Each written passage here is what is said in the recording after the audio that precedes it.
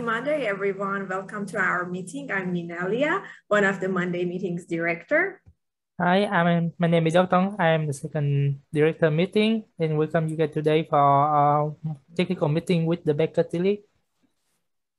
Before we get started, here are the announcements for the week. Please join us next Monday, October 25th. We will have Q&A with AA executives about their internship experience.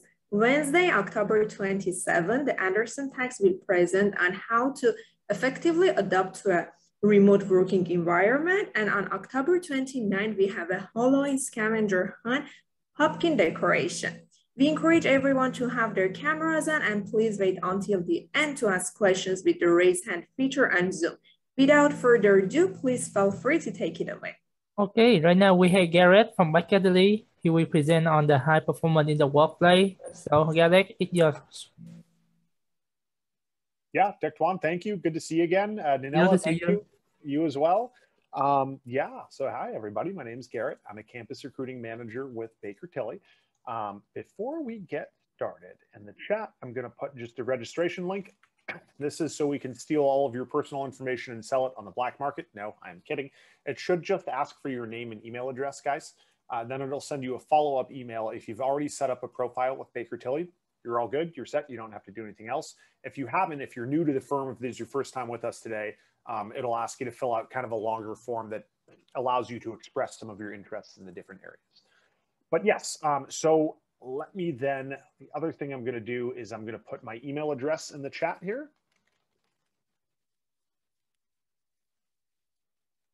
Okay, there you go. I spelled everything right there. And then if I can, I'm going to do a little bit of a share screen here. There we go. All right, can I get just a little thumbs up? Can everyone see the screen okay? Okay. So high performance in the workplace, requisite skills for success, like all of that kind of stuff. Let's see, I'll give it a second for the thumbs up to go away. But how many of you guys have already landed positions with firms, either internships or full-time positions or anything like that? Okay, Henry, yep. Dr. Kwan, good for you. Yep. Mariana, good for you. Christine, good for you. Yep. Okay, awesome. So regardless of whether you're aiming to work at Bakertilly or another firm, like this should help. Okay, Justin, love the shades, looks awesome. This is going to be like what I'm going to share with you guys today. None of it is going to be like you're going to look at it and you're going to be like, none of it's going to be new stuff. None of it's going to be like, oh my God, I had no idea about that. For those of you who are still looking for positions with firms, this will kind of help you zero in on what firms are looking for, but it's also what will make you very successful once you're in the workplace. Okay. First, for those of you who are not familiar with Bakertilly, really quick, it's a big firm, headquartered in Chicago, founded in Wisconsin in 1931. We recently crossed these numbers that you see on the right-hand side. We recently crossed the $1 billion in revenue threshold. We recently crossed the 5,000 team members threshold. Okay. Bakertilly US is also part of Bakertilly International. So that's a $4 billion a year in revenue global network of over 120 firms. So you'll see like a Bakertilly China, which is part of our network, but not actually the same firm as Bakertilly US. We're both part of Bakertilly International, but separate firms. That makes sense? I encourage you guys, if you're interested to learn more about the firm, just take a look at our website. It's a really deep, big website with a lot of different stuff on there. I'm always surprised what students end up finding there because a lot of it's stuff I still haven't seen yet. So that's just a little bit about the firm, but let's dive into what I wanted to share with you guys today. So here's the agenda, the roadmap of what we're going to cover today. And do me a huge favor, guys. If any of you have questions, just take yourself off of mute and ask me. Is that okay? Like if you type it in the, let's see, Gemma, can you do me a favor? If you see in the chat, if anyone asks questions, can you just like interrupt me and say, hey, there's a question in the chat? I know it's like a blinking orange light, but I'm not going to see it because I'm just going to be in kind of presentation mode. Is that okay? Can you do that? Yes, I'll read it out. Cool. So yeah, if you guys have any questions, please just take yourself off of mute and ask. But if you do end up putting a question in the chat, Gemma, you can help us out there. So here's our roadmap. This is kind of requisite skills versus, we always see this a lot, right? How many of you guys have seen prerequisites for classes? Like you have to take this class before you take another versus, hey, requisite. Once you get there, what do you need, right? The first one that we're going to talk about is problem solving. Then we're going to move into leadership, time management, self-reliance, customer service, and communication skills. When you guys look at this list, is there anything on here where you're like, oh, I didn't know that firms want people that have time management skills? Is there any skill on here where you guys are like, oh my God, I had no idea you guys are looking for that? No, right? That's sort of the whole point here, is that like what we're going to talk about today, none of this is revelation, or none of this is new information. It's a lot of stuff that we're going to go through that I'm going to give you little examples that it's really easy to say it, right? It's really easy to put this in a job posting and say, here's what we're looking for. But for any of you who ever worked part-time jobs, you'll know just how difficult some of these things are. For example, anyone here ever worked in restaurants or retail? Show of hands, anyone? Okay, right? So you will know just how hard customer service sometimes can be. Right, so it's easy to say we want people that have good customer service skills. It's a different thing when you're encountered with difficulties in real life to practice that. So that's kind of the theme of what we're going to talk about today. So first of all, requisite, just needed for a particular purpose, right? Not before, but needed for the purpose. Now, prerequisite to accounting, these are kind of the same things, but I just wanted to make a distinction before it. So for those of you who have secured positions, congratulations, but now what? Right? So that's kind of the thing here. What I wanted to do today was make this less of a recruiting thing for Bakertilly and more of a informational session for all of you that end up, whether it's in public accounting or any other role in life that you guys find yourselves, whether it's with Bakertilly or not. I wanted to do something that would help. Okay. So remember, whatever firm you join, wherever you go in this business, at the end of the day, what we're trying to do is provide solutions for our clients. I love how like generic and boring that says, like, Ninella, what do you do for a living? Oh, I provide solutions for my clients. It's like, that's great. I don't actually know what you do. It's just that, like, right? Every company that you ever work for is trying to provide solutions for their clients, but that's more so in a service industry, right? So I don't want you to think of yourselves as tax associates or tax interns or audit associates or audit interns. You're business people that are trying to help people solve their problems, and your skill set for doing so happens to be through accounting. But trust me, if somebody asks you, hey, Alexandra, can you help me with this problem? You're not going to go like, oh, whoa, I only do one thing. Sorry. Right? So I want you guys to think about your own experiences in life, whether it was with school or a part-time job or a full-time job. But I want you to think about two things. I want you to think about how annoying it was to work with someone who all they did was point out problems. That won't work. That's wrong. That's off. That's bad. But they never offer a solution. It's really frustrating to work with people who don't offer solutions to problems. They just point out all the things that's wrong. Like, we could do that, right? But if you don't, the hard step is the solution, right? Now, I also want you guys to remember in your own experiences, maybe you've been the person that only pointed out what was wrong. Maybe you were the person that said bad, wrong, bad, won't work, dumb idea, right? I want you to think about also the times where you were able to come to the table with a solution. Anyone have any examples or stories of this for yourselves where you were able to be a little more solution oriented than just point out a problem? Or maybe you've worked with a coworker who all they did was say wrong, wrong, wrong, wrong.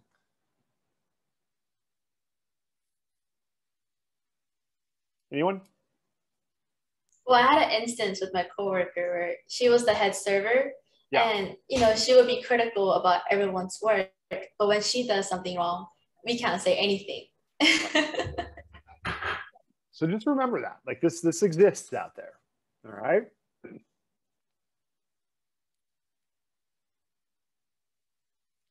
Yeah, let's talk about leadership for a second. So this is a very common interview question, both for Bakertilly and for other firms. How many of you have been asked about leadership in an interview before? Yep. Justin? Yep. Gemma? Yep. Okay. So pro tip here. When you're answering a question about leadership, this answer had better be about other people. Your answer had better include how what you did made other people good at what they do, right? Let me give you a very common example that we hear a lot. I was in my managerial accounting class. We had a group project that was assigned to us, and my teammates, well, one of them was okay. One of them just never showed up for things, and the other one just wasn't very good or wasn't very smart and just quiet, and they didn't contribute to anything. So we assigned all the parts and nobody did their parts. So at the last minute, I did everything and it came together, and then we got an A on the project. And so that was good leadership skills. That's probably about the worst answer you could give for a leadership question. It's not about what you did to achieve something. It's about how you impact and affect other people and make them good at what they do. Does that make sense, guys? Do not fall into this trap that firms will lay for you and happily watch you walk into. Right? Now, once you get to your job and you get to a firm, your ability to make the people around you better that's leadership. Now, let me suggest something minor that ends up being a really big deal. As an intern or a first-year associate, you may feel that you don't have many leadership opportunities. That's true. You won't have a ton of opportunities, but there will be a few in there. And it may not feel like a big deal, but your good attitude and your energy and your aura and everything about, like, if you have a positive attitude and people want to be around you, that's good leadership. That's a great way of expressing leadership at a point in which your technical knowledge is probably fairly limited, at least initially. Once we build the technical knowledge and we build the reputation and all of that, then the rest of it follows. So initially, what's really under your control is your effort and your attitude. If you're the kind of person that people want to be around, that's really good. If you're the kind of person that no one wants to be around because you're an asshole or you're not fun to work with or you never take anything seriously and everything's a joke and you don't do anything, guess what? You're going to have a lot of lunches alone, right? Early on, a really good way to affect leadership or to affect things is to have these good leadership skills, to be someone that's positive, that rubs off on people. So when you enter the room, people all of a sudden are happier. They feel looser. They feel, energetic. They feel great now that, Duck Kwan is here, right? Like, okay, awesome. Like, it's great. We're going to have a great day now. Like, that's something under your control that you can influence on day one. Does anyone have any questions about anything so far? I have a question a little bit. It's like, I don't know how to describe this. It's like, okay, so you want people to like you, right? So you want to be like easygoing and stuff like that. But people tend to like, I guess, take that as like oh, I could be relaxed. Like I'm gonna slack off a little bit because I know this guy, I go with him. He's nice with me, or buddy. So I'm gonna slack off a little bit, like with my job. Like, how do you like tell that person like, hey, I know like we're friends and stuff like that, but we have to get stuff done, like to establish like respect. Oh, you don't, as a first or second year, you absolutely 100% should not be saying that to anyone, Dixon. Okay. One of the best ways you can lead early on is through example. Now, fortunately, there's tons and tons and tons of evidence that suggests that human beings learn by example, especially young people. Right? Maybe not old people as much. They're old. They're gone, right? But the example that you set ends up doing that. And I always, my wife and I laugh about it. We joke about this because my wife is an elementary school PE teacher. Her undergraduate degree is in philosophy from UCLA, and she has a master's in public health from the University of Arizona. She's a very qualified person that chose with her life to teach children because she thinks that's a very critically important thing to contribute to society. She takes her job extraordinarily seriously, and yet it includes playing dodgeball with children at the age of like 6 or 7. See what I'm saying, Dixon? Like, you can take your job seriously and still laugh, smile, be lighthearted, and have fun. It isn't mutually exclusive that because I like to take my job seriously, I need to frown and scowl all the time to show you that I'm serious. Like, oh, I don't laugh. I just do work. I'm serious, right? Like, you can be easygoing while still getting a ton of work done. And yeah, you're right. I would not suggest in your first or second year to tell people that they need to focus more on work ever. there are ways where you can kind of say like, hey, like you can focus on your own work, you can move, you can, you know, like there are different ways of doing that. But the idea is still like being, you can still smile, you can still laugh, you can still be kind. You should never get upset with anyone, right? But that's one way I would suggest, like setting a tone early on when you're working where like you're getting stuff done, right? You're able to know when you've crossed a line of, I've been talking about the baseball game now for a half an hour and we need to do work. Right? Right. Does that help a little bit? Yeah, it helps. Good, very good question, though. Thank you for that. I appreciate it. Mm-hmm. Before we move on, anyone else? All right, let's do it. Ooh, how many of you guys like making to-do lists? Love making to-do lists. Sometimes when I'm guilty pleasure of mine is to spend more time on the actual to-do list itself than the items on the to-do list. But that's, you know, that happens for all of us, right? Henry, yeah?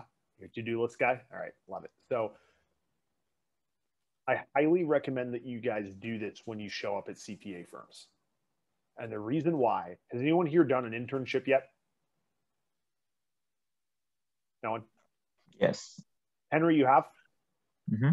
Okay. Were you ever asked to do by either multiple people or sometimes by one person? Were you ever assigned like 3 or 4 tasks at the same time? Kinda, yeah. Right. What? Give me. Was it one person with multiple, or was it multiple people with like 1 or 2 each? It was like multiple people with like 1 or 2. Yeah. Okay. And Henry, each one of them was like, "Hey, this is pretty important. No rush, but could you get it to me by the end of today?" Yep. Right.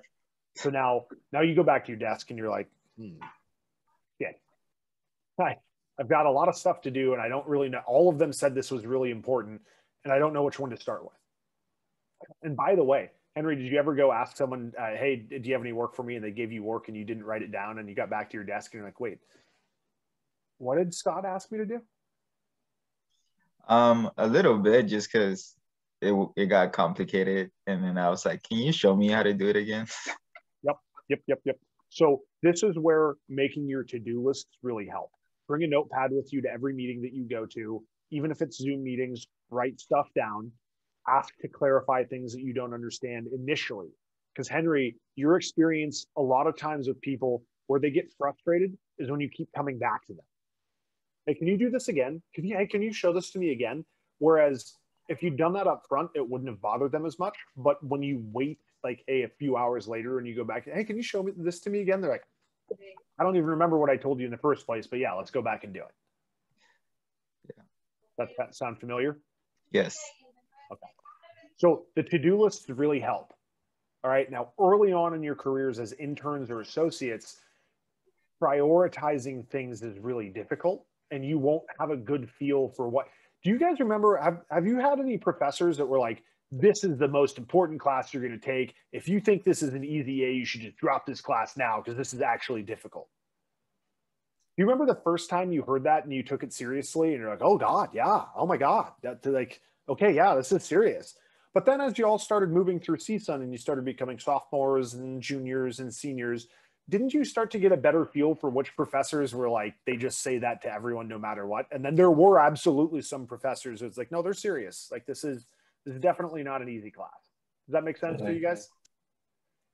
You start to get a better feel for that the longer you work in an accounting firm, where some senior associates and managers that you work for, it's the world is on fire. This needs to be done right now. Oh my God, if this doesn't get done, we're all screwed and we're all going to be homeless looking for a job.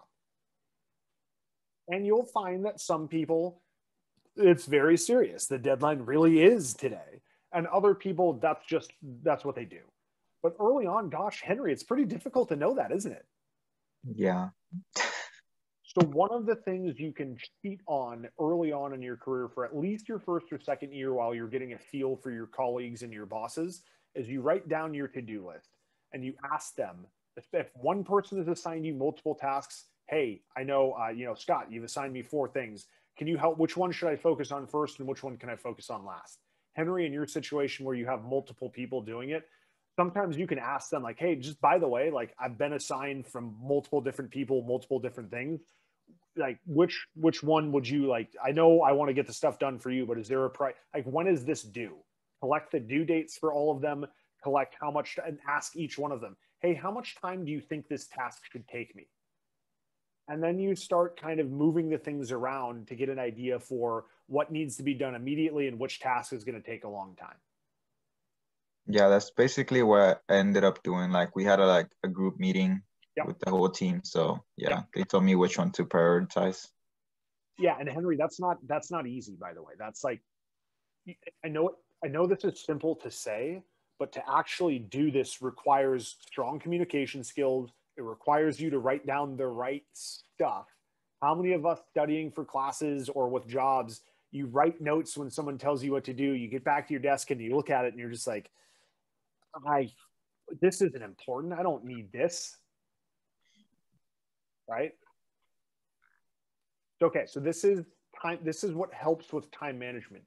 Making these to-do lists, preparing for meetings, and getting ready. Right? This kind of stuff, it's small, but it helps big time. It'll help you stay sane, by the way. Because if you guys ever been to a restaurant where somebody takes your order and they don't write it down? It always makes me uncomfortable. Because I know if it was me, I would forget and meet. You know, when someone, hi, nice to meet you, I'm Garrett. It just goes in one ear, right out the other. I'm just like, I just met this guy. What's his name? Like, that happens to all of us. So if you don't write stuff down, you're not going to remember it. Right? Self-reliance. So this is one of my favorite slides in the deck. And the reason why, guys, is that self-reliance, there are two parts to this. Here's the more obvious one, right? Self-reliance means relying on yourself. It means that you've got to think through things and try to research solutions to problems before you come to, you know, if I come to Mariana and say, hey, can you help me with this? And she goes, well, did you try to come up with an answer first yourself? And I go, oh, no, I just need an answer from you. That's not really learning, is it? That's Mariana just doing it for me, right? If I come up with some solutions and I come to Mariana and I say, hey, I've got a problem, but I think this is what the solutions are. She can go, oh, okay, yes, that's correct. You're on the right track. Good job. Or she can go, hey, you know what? I see what you're thinking there. No, actually, that's not the right path. Here's the right path. Try this instead. If you come to someone with a solution to a problem, just like I said at the open, even if you're wrong, it's nice that you've thought about it and you've tried something, and now we're going to course correct a little bit. This is easier to work with than somebody that comes to you and goes, hey, Abigail, sorry, how do I do this? Can you just do it for me? Right? So this is part one of self-reliance. This is the part that we recognize and make sense. Here's the funny part to me.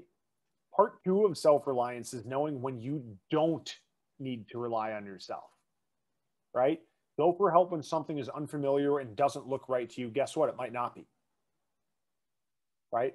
Nicole, maybe you've been assigned a task and you spend 5 hours working on it, and you come back to Jeanette and you say, hey, Jeanette, I don't know how to do this. It's taken me 5 hours to do it. And she goes, oh my God, Nicole, this should have taken you 1 hour. Why didn't you come to me sooner when you didn't know how to do this? Yes, that absolutely did happen to me. Yes. It's tricky though, right? Because we're telling you, hey, I know the feeling too, Nicole. It's, hey, I'm smart. I can figure this out on my own. I need to prove to them that I can figure this out on my own and that I'm not somebody that's whiny that's just going to come to you for, I don't know how to do this. Please help me, right? Yes, or having on your shoulder, like, they expect me to know this, so I should be able to know this and figure it out. And when you can't, you're like, oh my God. This is a dumb question. I should know this, and I don't want to ask it because it's going to reveal to everyone just how dumb I am. I'm not going to ask. Right. Right? So, guys, admittedly, this is very tricky. This is very difficult, and it takes trial and error to feel out when you should go for help versus when you should do something on your own. You guys, by the way, this problem doesn't go away even when you're like a manager or a partner. This is very difficult. But early on, if you start creating good habits for it, you'll be able to handle, you'll start learning and feeling better on how to do this. And it goes back to the, hey, you know, Nicole, how long should this take me? This should take you 2 hours. Okay, so if I'm still like banging my head against a wall in 2 hours, I should come ask you, right? Yep, thank you. Or it's like, hey, I tried to do this, but it's not working. And your manager looks at it and goes, oh my God, this is like, that's not your fault. They didn't give us what we need to complete this problem, you know, the problem. you may not have known that, right? So like this is a place where, and this is tricky again, guys, two parts. One where you're doing this on your own, one where you're asking for help. Any questions so far? I saw some orange blinking lights, but anything that I can help clarify here? Do you guys have any questions? That's mostly common saying that happened to me and that happened to me too. Thanks, Gemma. Yeah, I mean, look, guys, this doesn't go away even once you. I've been with this firm for, this is my 8th year with the firm now. This kind of stuff happens to me on a daily basis, right? So it's much better in your first couple of years to ask these kind of questions than like if you have a partner coming to you asking these questions. Like at a manager or partner level, you're kind of expected to know this stuff. At an intern or first and second year associate level, you've got a lot more room for grace to be able to ask these sort of things. And it is tricky. You've got to figure it out to, you feel it out to see what works and what doesn't work for you and your colleagues. I know this one's a little counterintuitive, but I wanted to put it in there so that you guys know part of the good thing of working for a CPA firm, whoever it may be, is that there are a lot of people that are really smart there and they can help you. Maybe you just weren't looking at something right, and you ask a colleague, a friend of yours that's maybe the same level or a year above you. They look at it and go, "Oh, try looking at it from this angle." You do that, and you're like, "Oh yeah, that was easy." It's like better to do that early on than 5 hours later. Right? All right, let's talk about customer service a little bit. Understanding what your client does and what they need is very important, right? Anyone here worked in restaurants? Emma, yes. Anyone else? Juan? Dr. Juan, what did you do at the restaurant? So I do the server, taking order, print food, recommendation on the daily basis. Right. So if you were bad at recommending food, like, hey, try this, like this was awful. Or like somebody asks for a soup and you go, I wouldn't get that soup, I'd get a different soup, right? Understanding what they want. And I know for food, it seems very simple, and it is to a certain degree, right? But for a server at a restaurant, your job is to understand what they need at all times. Maybe it's food, or maybe it's drink, maybe it's bread, maybe it's rice, maybe it's whatever it is, right? But you have to understand what they need in order to help them. If you don't understand in a business setting what your client's needs are outside of audited financial statements and tax returns, you're going to be in trouble. You need to know the nuances of their business, right? The part of this in delivering excellent customer service, being responsive to requests. Now, my sincerest apologies if any of you have emailed me and I've taken my sweet time in getting back to you. But it's annoying when you email someone and it takes them a week to get back to you, isn't it? How much better do you feel when they answer you within an hour or within 10 minutes? Oh, God, great. I instantly had an answer to that question. By the way, you can be that the other way around. When you are the person that is really fast to respond to things, you are now, you have the power to make them feel really great about it. Even if it spurs a longer conversation and they're upset with the content of what you're saying, at least you're responding. You're putting them in a more important place. By ignoring and waiting days to email someone back, you are telling them they are not very important to you, or you just don't want to answer the question, right? This can be you guys. Be responsive to requests. Send industry-related or other relevant information first in mind. This will happen not as much in an internship or in your first year, maybe even your second year. As you start to promote, you'll start to get to know your clients better. You've at least seen them for 2 consecutive years. You know their name. You know what they look like. You know if they're married and if they have kids, right? You know what they like about their job and what they don't like about their job. So then it gets fun where like maybe you see something, you see an article on the internet, you email it to the controller and say, hey, this reminded me a lot of your company. I wanted to say, have you read this article yet? I think you might find it interesting. That's how you start to build relationships with your clients, but it also lets them know that you're paying attention and that you care. That's great customer service. Be prepared and prompt for meetings, of course. Nobody likes the person who shows up for a meeting and is like, oh, hang on a second, give me a couple minutes. I need to find this. Okay, now this. Okay, the file still isn't loading right. Like, you got to have that stuff ready to go.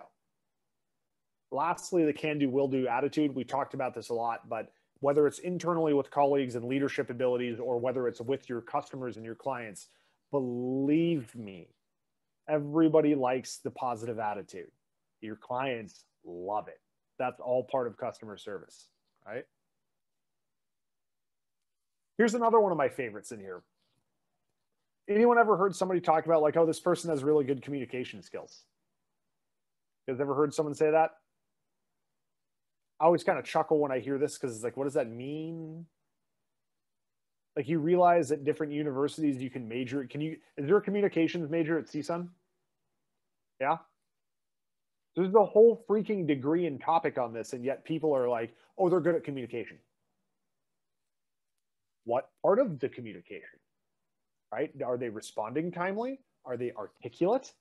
Are they efficient? Are they verbose, right? Do they listen well? Do they speak well? Do they write well?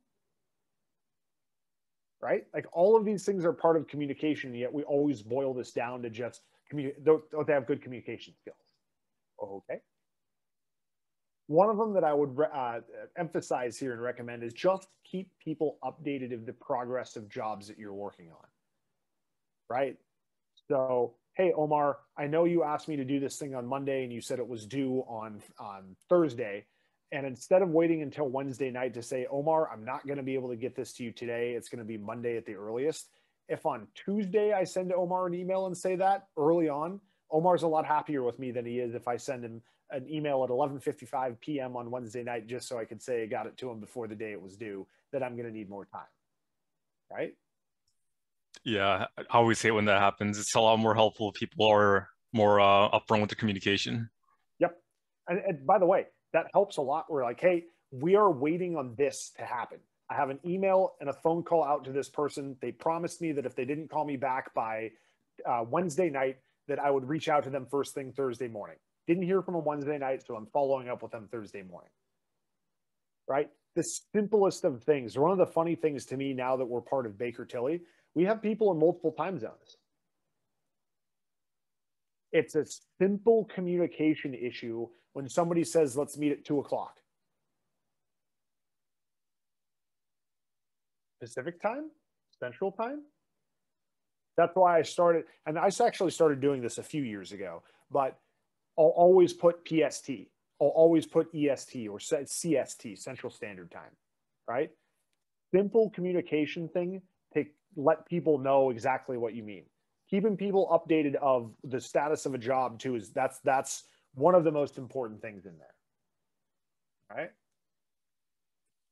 On the other end of communication, how many of you are the friend that when your friend has like a bunch of like, they just come to you and they unload? They just dump all of their problems at you and you are the listener. Your job in this friendship is to listen to them bitch and moan about everything, and you do it fantastically. You are their best friend and you sit there and listen to them get it all out, right? You take it all in. By the way, guys, that's a skill. How annoying is it to talk to someone who just, they're not listening to you. They're waiting for you to stop so that they can say what they're going to say. We all have friends like that, right? By the way, how many of you are the friends in the relationship where you're the one that dumps all of the information on them and you have a friend that listens very well? That's okay. I'm that person too. It's all right. I want you to at least recognize that your friend that is being that good listener, that's a wonderful skill to have. And I want you to be aware of that when you're in the workplace, that communication also encompasses this listening aspect. And depending upon who you're talking to, partner, manager, client, sometimes you're working with people who they themselves like to be the one dominating the airtime. And if you sit back instead of try to fight them for control of who talks when, it'll be better, right? And so I just want to point out that active listening is a big time skill that's super valuable. Okay? So that's it, guys. Here's our recap. We talked about prerequisite versus requisite. Kind of laughed that, hey, these are both things that work before and during your jobs, right? We talked about problem solving, coming to the table with a solution, right? We talked about leadership, how important it is to lead by example, to be someone that makes other people better at what they do, whether that's early in your career or later. We talked about time management a little bit. We talked about self-reliance, when to do things yourself versus when to go for help. Customer service, right? Being involved with what our clients do, being timely and responsive. And we talked about communication skills. Does anyone have any questions about any of this stuff?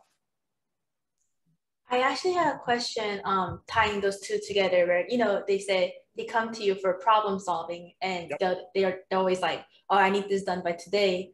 And let's just say you don't have that done by today. Do you immediately contact that person later that night to say, oh, I'll have it done tomorrow morning? Or do you just put in overwork to get that done by today? No. I would for sure. Well, it depends, right? Like, it depends just how like mission critical that is.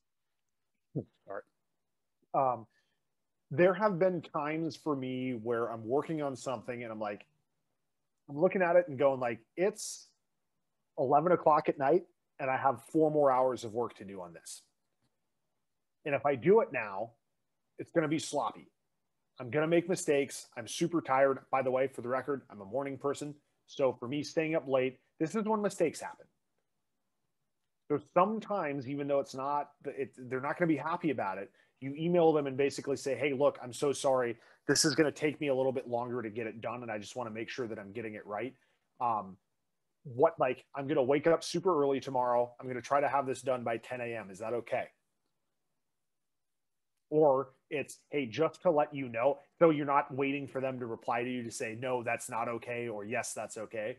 You say, hey, listen, this is taking me a lot longer than I thought it was. I'm so sorry about that. This was a huge mistake by me. I promise I will have it to you by 10 a.m. tomorrow morning. I know our deadline was tonight, but I'm not going to have it until 10 a.m. Now, I would suggest in that scenario, let's say your boss says it's Tuesday night at 5 p.m. and they need this thing at 7 a.m. tomorrow morning. And let's say it's one of those things where like, it's an IRS filing. It literally has to be in or we're going to start paying penalties. It's better to notify that person way earlier. Like instead of waiting until late that night to realize it, early in the day at like 1 or 2 p.m. just to be like, hey, by the way, I started working on this thing and it's taking me a lot longer than I thought. That I don't think I'm going to be able to get it done by the deadline. Is it okay if I turn it in later? They'll let you know, like, absolutely not. That's unacceptable. This needs to be done right now versus like, oh God, okay, I don't want you staying up till 3 a.m. doing this. That's okay. Yeah, we'll deal with it being a little late. Better to be upfront and honest about it so that you can get the feedback of, yeah, that's okay, or no, it's not. So Garrett, I have a question. Just like, so on the CPA firm, sometimes they give us some tasks and we don't know the deadline.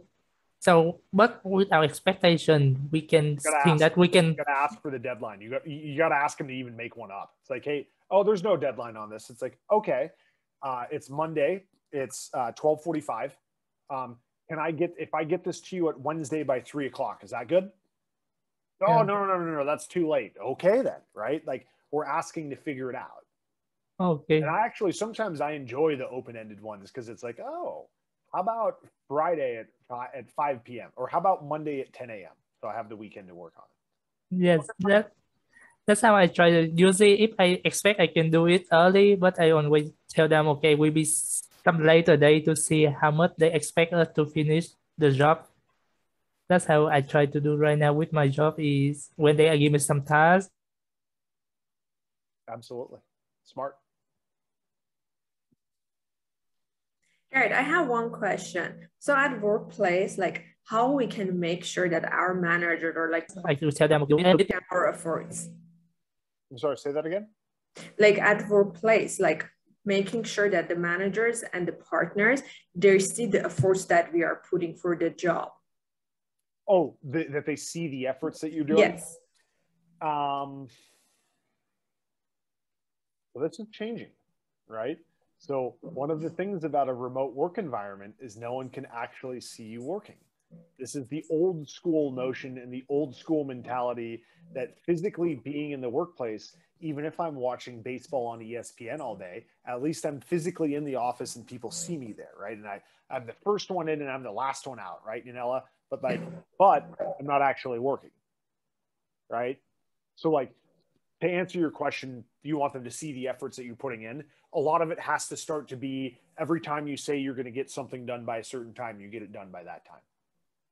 Your emails become more timely. Your responsiveness, like when a partner or manager emails you something, you're responding to them in less than a minute or in less than 2 minutes. There is a way virtually of letting people know, hey, I'm working really hard and I'm putting in a lot of effort. Right? The little green dot in Microsoft Teams or in Slack lets them know that you're online working. Now, yes, you can set that to green even when you're sleeping, right? But there are things that you can do that let them know that you are actually working, right? Being really responsive, turning things in, asking, hey, I finished this up early. Is there any more work that I can help you out with? Yeah. You have to do things a little bit differently in the virtual format than you did like when you were in the office, because then they can physically see you in the office, right? In the virtual format, you've got to kind of like be more present remotely and virtually reaching out, letting them know that things are done or that you need more work because you're so great at what you do. You got it done early. Got it. Thank you, Garrett. Very good question. That's actually like, this has been a COVID thing for sure, right? Partner can't see you working the long hours, but you are. So am I still getting credit for it? Garrett, I have a question. Yes, Angel. So I was actually wondering, when you have a serious deadline, is it acceptable to be working during your lunch hour to make sure it gets done? Yeah, I mean, not to be an asshole here, Angel, but this presentation is during the lunch hour, isn't it? That's right. I'm happy to do it. That's fine. I right before we jumped on here, I grabbed myself some pita and hummus. So it does happen. It's frustrating. The one thing I do actually take seriously, it's not just because my wife always brings this up. How many of you legitimately get hangry? Like when you're hungry, you're like really mean to people. You're short, you're snappy, you're like moody. Like that's me. So I can feel in my brain when I don't have enough like sugar going on, or I don't have enough, like I'm hungry. It's like, okay, I got to eat. It's not to get too graphic or offer too much detail, but like same thing, like when you really need to go to the bathroom, how miserable is that? Some guy keeps talking, even though you really need to go to the bathroom. I can't focus. It's the only thing I can think of right now. But Angel, to answer your question, it happens sometimes. Like there definitely have been days where my breakfast or my lunch or something ended up being like a Nature's Valley bar that took me like less than 45 seconds to scarf down. Doesn't frequently happen, but every once in a while it does happen. Or there are days where I move my lunch later or I move it earlier based on what my schedule looks like those days. Thank you for sharing. And I also think it's probably important to communicate with your manager when you're taking lunch. Oh yeah. As well. Hey, especially on a day where like every minute kind of is important. Like we have multiple things that we're trying to turn into the IRS to the October 15th deadline. Yeah, that's going to be a day where it's like, hey, I'm stepping away from my desk for 10 minutes to go downstairs to get a sandwich from the cafe. I'll be right back. Don't freak out if you reach out to me and I'm not here. I'll be back. It's 12:46 right now. I'm going to be back here at 12:57. Sounds ridiculous to a certain extent, but on pressure cooked days where you know that everyone is freaking out because there's a lot going on, that kind of communication is very much so appreciated. Okay, great. Thank you for sharing. I don't know, sometimes too, I'll do stuff like on days, sometimes this is formally acknowledged, some days, at other times I have a good enough relationship with my bosses. Like, let's say I did CSUN's Meet the Firms. Great event, but I was there until 10 p.m. at night. I don't live in the Valley. I live next to LAX, so I got to get my little Honda and drive all the way back down from the Odyssey all the way down to El Segundo. Right, and I didn't get to bed until 11:30, and I'm a morning person. So the next day, maybe I work from home. Now, granted, in this environment, again, it's much more common for people to be working from home, but pre-COVID, right, post-COVID, hey, you know, we're working really hard on a deadline today. You know that I'm burning it, the candle at both ends. I'm going to be a zombie tomorrow. Is it okay if I take tomorrow off? Yep. right? So there are things you got to do to make sure your body and mind can handle these various deadlines, even when they start to be like really tough. You know what I mean, Angel? Yeah, I think I know what you mean. Although, I actually wanted to ask you if it's acceptable to take short 10-minute breaks during like really long days. 100% yes. Yeah, like I encourage you, like get up, walk around, take a break, go walk outside, feel the sunlight. It's cool. It's great, right? We have a really, in our LA office here, which is, you can see behind me, that's the 405 behind me. We've got like a really nice koi pond. It's really peaceful. I enjoy walking around it. So I have done this when I've gotten really upset over something or really stressed. I'll take a little break, take a 3-minute break. And, you know, if you guys have like a meditate function on your watches, right? If you have a smart watch or a phone, right? You know, 180 seconds. I'm just going to sit here and breathe and close my eyes. Absolutely. That's okay. Well, that's good to know. Thank you. I appreciate it. Look, we all know, like when you're stressed and you're stretched, the quality of work you're doing goes down, right? So how many of us have ever been there where like you had a homework problem, you couldn't figure it out, you go to bed, you wake up the next morning and you solve it in 2 seconds because you're fresh and you're ready to go. Same stuff happens for us. We're like, I do that all the time.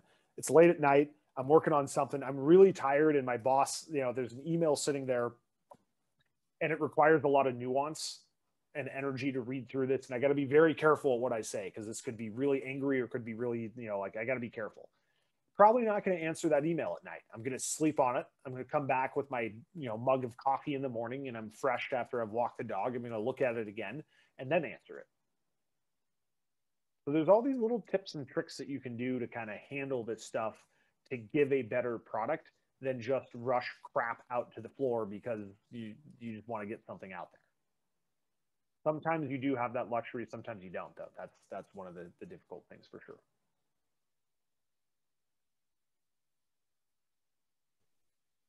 In the subject of emails late at night, what if you got an email late at night for a project that or a deadline that suddenly came up and you're being asked, can you get it done by tomorrow morning? You know, the great thing about being a morning person is I'm in bed. So if you email me at like 8:30 or 9 p.m., I'm in bed. Sorry. I'm so sorry. I would have loved to have responded to your email. Didn't see it until 5 in the morning. Now, what on the flip side of that, that does allow me a few hours in the morning to get stuff done before they're even awake. But yeah, there are definitely some boundaries. Like I don't mind, for me, like you guys can call, text, email me at any point during the day. If who was I just talking to who was making fun of me because I said that. I said, look, you can call, text, or email me at any point during the day. If I don't answer, it's because I'm doing something else. My friend was like, yeah, no shit. Obviously, if you don't answer, you're just doing something else. I was like, yeah, that's my not so subtle way of saying, like, there are times when I'm not going to answer you. But if I'm available, I will do my level best that if you email or call me or text me, I will answer. Right. And so there are boundaries. Like, yeah, if someone emails me something at like 12:30 at night, number one, I'm probably sleeping. Number two, if I'm not sleeping because I'm watching Ted Lasso or something like that, like I'm going to look at it and go like, I'll do this tomorrow. Very rarely in my career have I ever been emailed something so late at night that was a priority of the next day. Like, we're not investment bankers. We're not lawyers. Okay. Like, give me a little bit of a heads up on how much time you want me to do something. You don't pay me enough for me to wake up at 12:30 at night to see your email, to answer it and do that for you. I may feel slightly differently for the investment bankers and lawyers who are making like $500K a year. At that point, yeah, if one of your clients calls you at 12:30 at night, you're getting up. That makes a lot of sense. Thank you. It rarely happens, Angel. It really, like most of the people, by the way, if someone does that, that's almost on them for having the like temerity or gall to ask you at 12:30 at night to do something with a deadline of 9 a.m. the next morning. Like, you've got to, like, even though you know it's an emergency, you've got to push back to your client sometimes saying like, either you push back to the client and you say, hey, you asked too late, we can't get this to you by that deadline, or that's poor planning on your manager or partner's part. Like, you gotta know, like, why didn't you know like 24 hours ago that this was going to be due at this time? Again, I wouldn't recommend saying that to them. But like, there are times where it's like, yeah, I'm sorry, I was asleep. I couldn't, like, I don't think it's unreasonable that I'm asleep at 1:30 in the morning. Yeah, I just want to add, it is sometimes intent from the client. They want the manager to call them, so they try to ignore us or just give us some impossible deadlines. So we have to go to the higher up and tell them, okay, can you contact them and let them know that we cannot finish this on this time. That's how they want us to do, because they don't want to call directly the manager. That's what I'm thinking. I think there's sometimes too where like you can set those expectations. Like early on in your job, if you're just like, hey, by the way, like, do you expect me to answer the phone at midnight?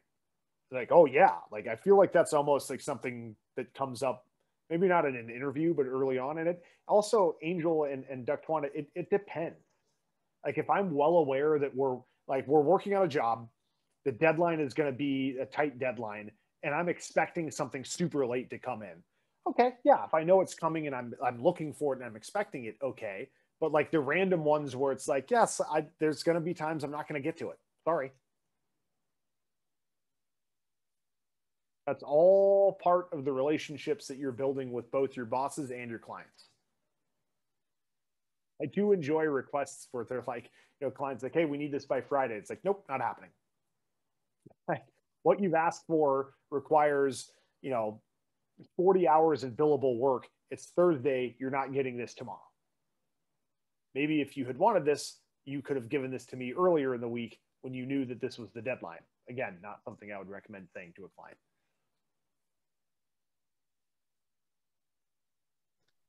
Thank you for sharing. That's a lot of helpful advice. I can tell you, Angel, too, like this doesn't too frequently come up. It's all the more reason that communication is important, and you've got to do it early and often instead of, everyone hates last minute stuff. Clients hate last minute stuff. Believe me, partners and managers hate last minute stuff. And of course we on the entry level end hate last minute stuff. It's difficult for everyone. So it doesn't happen that often.